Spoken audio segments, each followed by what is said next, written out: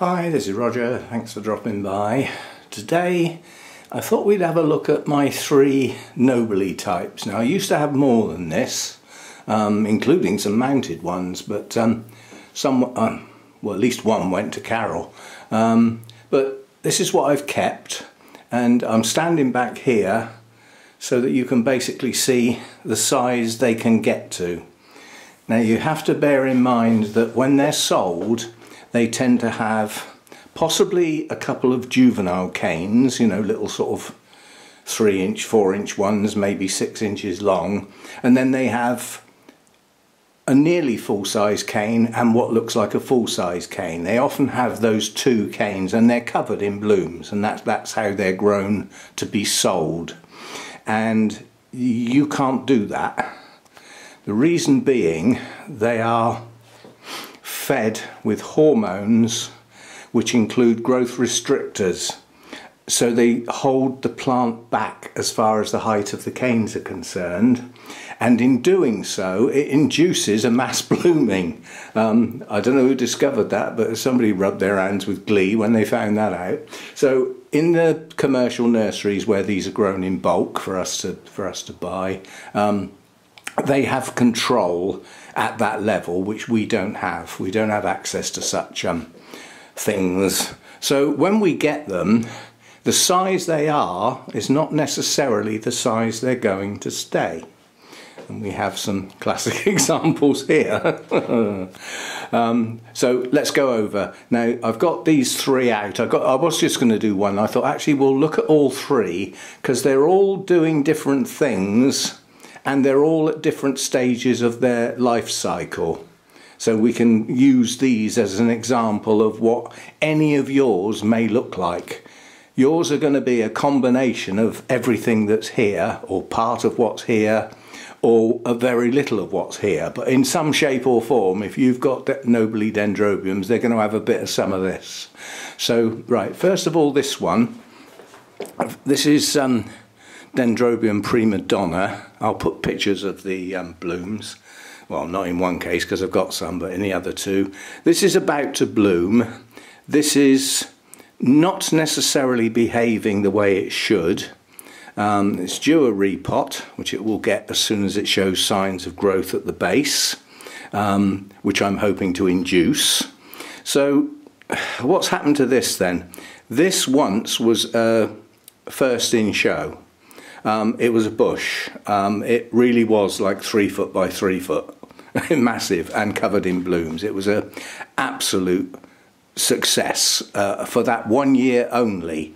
Now, after that mass blooming, I split it, and I believe I split it into 3, and 2 parts went to other people, and I kept the small tatty bit basically, which I've been recovering ever since. Now last year we had a good bit of recovery because we grew these 2 canes. Those are 2 nice canes. This size cane for this nobile prima donna is not quite as big as it can get. It could get a little bit bigger. You know, I know this from, you know, my experience with this actual plant. So what have we got left on the plant then? Well, what we've got are some older canes that are not going to bloom again. That's these 2. I know they're not going to bloom again because they're too old and they've used most of the nodes that would have been available. There's another one back there that is probably in the same boat, as are these 2. So we've now got 5 old canes on here that are probably not going to bloom.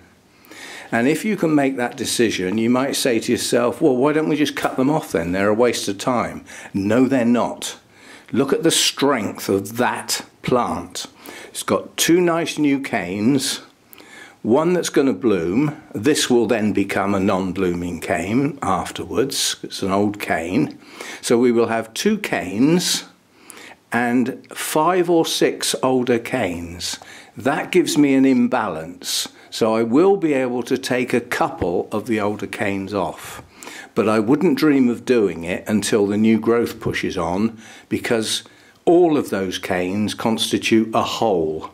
That's the resources the plant has to be able to use. and hopefully, due to the strength of all of those reserves put together, it'll put up a couple. 2 would be good, 3 would be better, new growths. And when they get going, they will produce new roots, which can add to the plant's strength, and these old canes, which in some cases are starting to shrivel, can come off. But not until. I wouldn't take them off now. So that's that one. Now, this time of year, you'd expect last year's canes to be producing nubbins. Not all noblies have that cycle. Sometimes the canes have to spend 1 year growing, 1 year sitting there doing nothing with leaves on, and they then go into a winter where some of them start to drop their leaves and they bloom late winter, spring that year. And that's probably what these two are going to do. However, this one does surprise attacks, and occasionally it'll just bloom in the middle of summer on what would be the previous year's growths. That's a wait and see. But it never, if it does that, it never blooms the full extent of the cane. It only ever blooms in a couple of places, which leaves the rest of them, the rest of the places, to bloom at the proper time.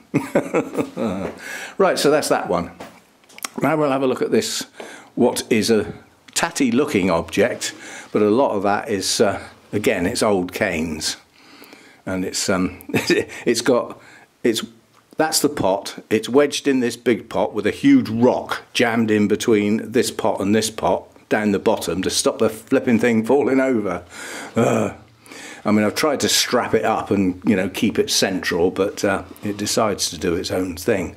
Now, this one produced a funny little cane last year. Let's see if we can get to it. That's this one here. It didn't grow to full size. It stopped short. Now, I can't remember whether that stopped short because we went into winter and it ran out of time or not. I can't remember. But it grew this one, and this one. So this produced 3 new growths last year. And we have some older growths on here. And let's have a look at these older growths. We've got a very old one here that I'm using to strap this one to stop it flopping, and that is a very old one. It's very wrinkled, and if you look at the nodes, they've been used. So that cane is now not going to bloom again. This one, however, might do, because although it's bloomed up here, it hasn't bloomed here or here yet, and it's still got some leaves on. That could bloom. Yeah, it's an old one. And then we come on to all the others are leafless canes. These are of no use at all because they've shriveled. Yeah, if you look, they've all sucked in. So they have no life in them. This one has, so has this one, and so has these two. So they still, and this one's even got a leaf on it. So blooms, blooms, blooms, blooms, unlikely to bloom. This one blooms. Hasn't bloomed down here. It might do. Definitely not. Over here, again, blooms, blooms, blooms, blooms, blooms, blooms, blooms. That's not going to bloom ever again. Same over here. Look at the bloom stubs. So these two are never going to bloom. This one might, not, definitely not, and definitely not. So why isn't this in bloom then? These two canes grew last year. They finished as we went into winter at the proper time. Again, they may need to go through a year with leaves on, maturing and supporting the new growths to bloom at the end of the next winter. They might bloom in the summer. They might bloom half of each. Yeah? Got no guarantees. They don't always behave themselves. Right, now over here is my youngest one, and this should have been a named variety from Jeff Hand's collection. Literally, had it been what it had said on the label, it would have been a stunning nobile. I've forgotten what it was called now, but I was so annoyed when it came into bloom for the first time because it's just totally, it should have been shades of peachy, orange and pinks. If you can imagine pinks, very delicate pinks through peachy colours and some yellows, a bit like the Cattleya apple blossom, yeah, and big flowers. So that should have been absolutely stunning, and then when it opened its first blooms, it wasn't what it said on the label, so I was very disappointed. Nonetheless, it's a nice healthy plant, it's grown on okay. So these are the canes that it has produced in the past, probably ones I inherited. This cane is blooming here, it has already bloomed there, and so it's not going to bloom again. These are immature canes down here, they're not going to bloom. But look at the cane that I grew last year compared with what was there before. So this is what the plant should be doing. That's the size it should get to. Now this cane has got nubbins coming, so this one's going to come into bloom. Now at the moment it's showing those three. Oh no, there's one there as well. So at least 4 nubbins on there, and it can have 2, 3 or 4 blooms. Now this hasn't been repotted since I got it, so I'm seriously thinking of, again, when the new growth comes and the new roots push out, we'll think about doing it. But I know that it probably hasn't been in that pot too long. I can't think when we collected Jeff's plants. But Marius took the Dendrobium collection, which was going to be the national collection effectively, home with him, and he then proceeded to repot and relabel everything. So it would have been repotted at that point, I just can't remember when that was. That's the heater just come on. So anyway, what you're looking at this time of year is nubbins that will become blooms, and if you've got let me just turn that off. That on my back is really cold. That's what I said about fans. You know, if they're too strong, they're not airflow anymore, they're drafts. But that's got the heater directly under it, which can run on its own for a bit. Yeah, so this time of year, your nobile should be thinking about blooming. Now, they might just be thinking about it, they might already be doing it, or they might be going to do it very soon. But this is basically the nobile season for blooming. End of January through to probably the end of April, May time. Some start later than others. And at some point, you should get new growths. Now that can depend on the individual plant and its makeup. Some will produce new growths at weird times of year, like in the autumn. You think, well, what am I supposed to do with that then? Well, good luck. They can behave oddly, but in the main, the growth pattern is blooms first, followed by new growths, feed and water well, and keep the plant relatively shaded during that growth period. Grow those canes on as best you can, quite heavy feed, frequently, get them going. And hopefully those canes will reach maturity as you go into autumn, heading towards winter, when you can slow the whole thing down again. That would be the normal process. And quite honestly, with the hybrids, if you don't get that close to that set cycle, they'll probably still bloom anyway. But the closer you get to the species, the more you have to get that right, basically, or you won't get the blooms, or you won't get many. So anyway, that's a look at some nobiles and what they're up to. I'm waiting for all 3 to produce new growths. This one has got to be repotted. That is a solid mass of roots in old media. So that's going to be a bit of a pig to repot. It's a very large plant. This one, I'll have to look at some records and see if I can work out how long it's been in that pot. But it would have been potted in good quality bark, and it's got some growth stones in there, some leca.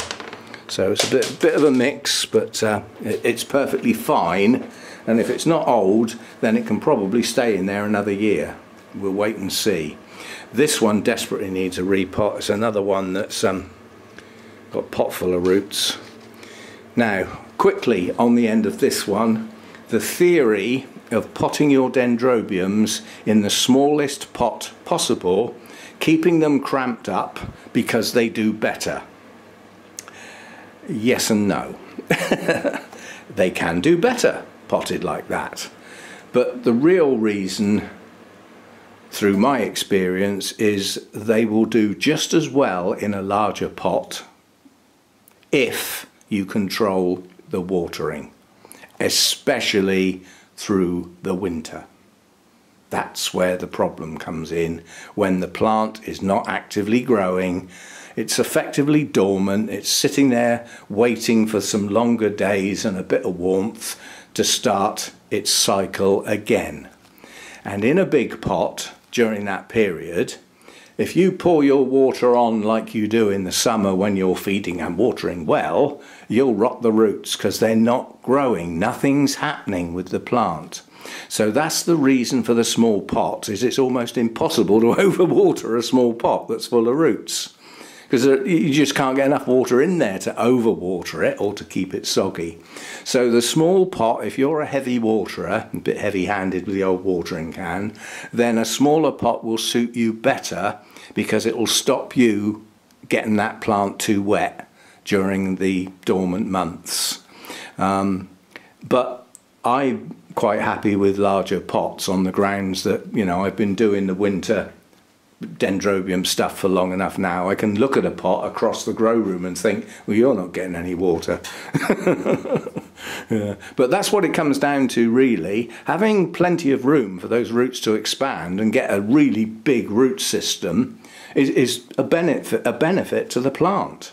Restricting the root system, I can't see as that's a benefit to the plant. It might be a benefit to its overall health on the grounds that you don't kill it through overwatering or keeping it soggy or whatever. So anyway, nobiles. This is a typical nobile flower, upside down. Hang on, let me just turn around. This one's up the right way, sort of, sideways on. This goes back to my feeding again tagged on the end. I've been feeding with the K-Lite from halfway through last year. These blooms are small. They should be bigger than that. And I found that with most things that have flowered, say from October onwards, anything that's come into flower during that period has had smaller blooms and less of them. So I'm going to say that is because of the feed I was using. I can't prove it though. It's not scientific. It's just me going on what those plants did before using the standard MSU compared with what they've done since I changed. So that's what's happened for me. Yeah. So yeah, we're back to using the MSU as originally defined. And this season on some plants I will probably be feeding heavier to try and put them back on track, because a lot of them have produced smaller growths. You know, we've had some rotting growths. That could be just the temperature, it could be a combination, but we shall see. So I'm going to go back to doing things the way I used to, apart from the fact I won't water as often because I haven't got the heat that I used to have around the other place. So the pots won't dry out as quick, even in the full growing season. So anyway, see you next time. Thanks for dropping by. If you're not subscribed, it would be nice if you did so. And don't forget the old thumbs up, it all helps the channel. Bye for now.